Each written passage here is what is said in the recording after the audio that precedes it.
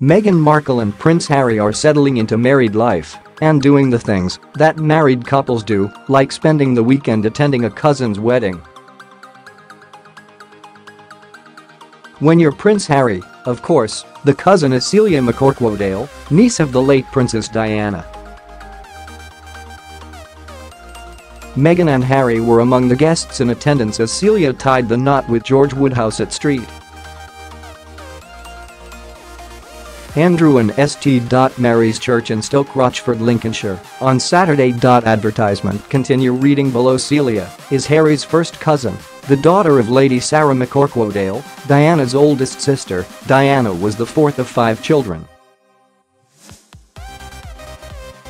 The bride celebrated her big day in a princess-style dress and the Spencer tiara, the one Diana wore when she married Prince Charles 1981. Getty Images. But as radiant and amazing as the bride looked, and as low-key as Harry and Meghan tried to be, the royal newlyweds just can't help attracting attention everywhere they go. Meghan wore a flowy, loose-fitting, blue floral dress and a white fascinator.She. She also wore very high heels which, according to the Daily Mail, almost caused a potentially embarrassing stumble.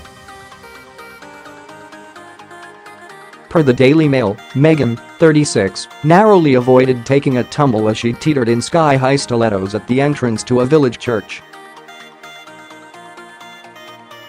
Fortunately, Prince Harry, 33, had a firm hold of his wife's hand and helped her steady herself within moments.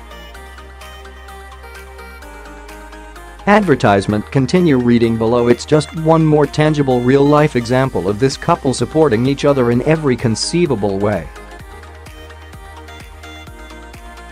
Harry wore a dashing suit and a blue tie, which matched Meghan's dress, for the occasion.